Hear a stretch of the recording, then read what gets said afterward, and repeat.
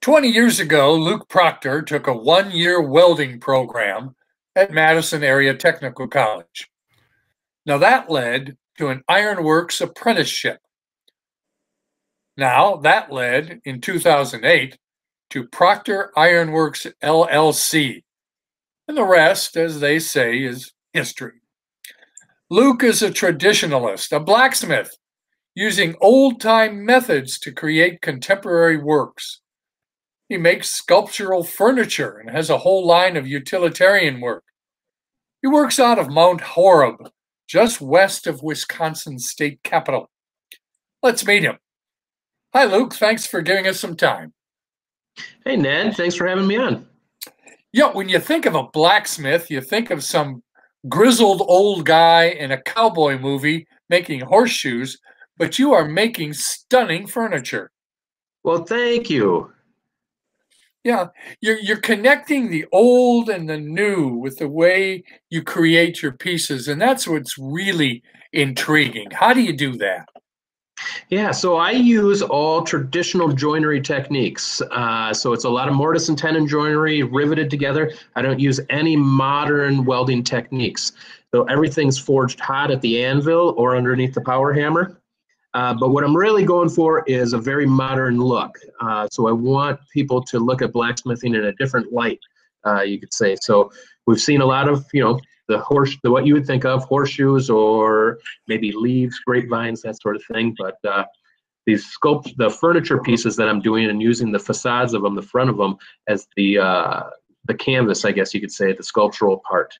Oh, you still got the anvil going. That's cool. Oh yeah. That one, that's a neat one. It's that's actually a fairly modern anvil, but it's made in Germany. It's got a rounded horn on the front and a pointed one on the back, which very useful.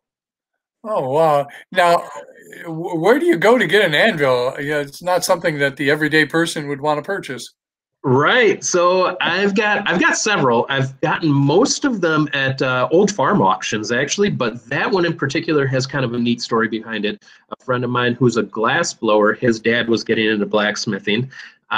He bought that anvil and then decided that he did not have enough time. So I ended up trading him a couple of my pieces for that anvil. So it was kind of a neat way to come about it. Okay. Now, you're sticking to the old ways of forging and working with the iron, and I'd like you to talk a little bit more about that. Right. So everything's heated up and hammered out as it's been done for centuries. In like all the holes, I drill a few holes here and there, but most of the holes are punched through using different techniques. A lot of that, like I said, mortise and tenon joinery. In this video, I'm hammering underneath the pneumatic power hammers. So power hammers have been around since the 1300s in China, driven by water wheels. This one's pneumatic, so it's all self-contained air hammer. But there I'm using like top tools on it and everything too. So I make all my own tools. That one's smoothing out the hammer marks after I've tapered it out underneath the power hammer. Well, that sort of brings me to another question. You're creating utilitarian work. Now, we understand a product that somebody would put in their home, but utilitarian work, talk about that a little bit. Sure. So that is like a brand new line of work that I've just started doing. I've always wanted to do it since the pandemic began. So now I have more time to do stuff like that. So that's stuff that would be everyday kind of things that you would use. The grilling sets, those have been going really well. So they're done in a very nice style. They're made to last lifetimes, and there's a story behind each one, considering that they're all handmade. So somebody that may enjoy something like that, I think, would really enjoy using pieces like this. Now, over the years, how has your style evolved?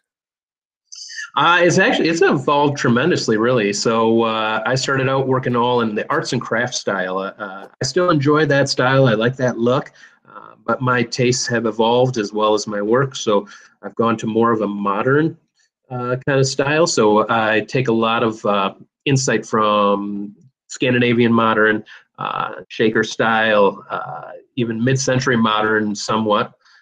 But I like very clean lines, clean forgings. but I'm trying to put that joinery out front to be seen, not hidden, have that be really an aesthetic part of each piece. I'm curious about one thing. When you decided to go out on your own and form your own company, was that a leap of faith, or did you have a lot of confidence that this was going to work for you? Well, when you don't know any better, I guess that could be confidence. But I worked at the company that I worked at. We did a lot of small forgings, so I did not want to do the smaller stuff. And it was hooked, very utilitarian stuff. I didn't want to compete with the place where I did a lot of my learning. So that's why I went in the direction of the furniture. The other reason I like doing the furniture too is I get to do basically spec pieces. So I get to design. I do all the designing, the sizes and everything, and then I take them to the shows, and they have had quite good luck with selling them. Of course, I do custom sizes of my pieces, but the designs are pretty much all my own. Well, we really miss seeing you out on the art fair tour. So how can people get a hold of you, and how can they see your work? Well, a good way to see it is a brand new website that we've launched just since last month. It's lproctorironworks.com. So just the letter L and then Proctor, Proctor, ironworks.com. It's an e-commerce site, so you can buy directly off the site. The other spots would be a good one with Instagram. So on Instagram, I am just Luke Proctor Blacksmith. And then same with Facebook too. If you just look up on Facebook, Luke Proctor Blacksmith, you'll find me there too. But those are all good spots. Has it been hard for you not being out around the country and seeing people face to face in the shows? Yeah, I didn't realize how much I did enjoy doing the shows until they were, until we couldn't do them. But that is one of the perks of doing the shows is you get to see and meet the people who buy your work. You get to interact with people. My work is it's more expensive, so I don't have a lot of sales at the shows, but the ones that I do, they really keep everything going. But I always try to at least give some information on my work and on blacksmithing to everybody that comes into my booth. What do your kids educate?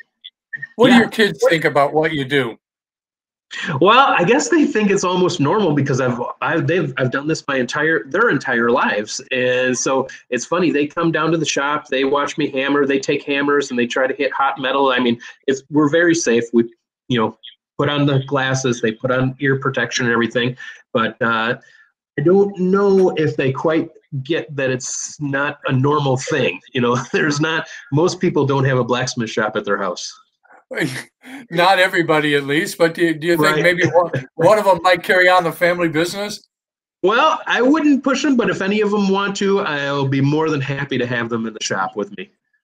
Well, I know you want to get back into the shop, but I really appreciate you taking a few minutes to visit with us, and we just wish you the best and look forward to seeing you out on the tour.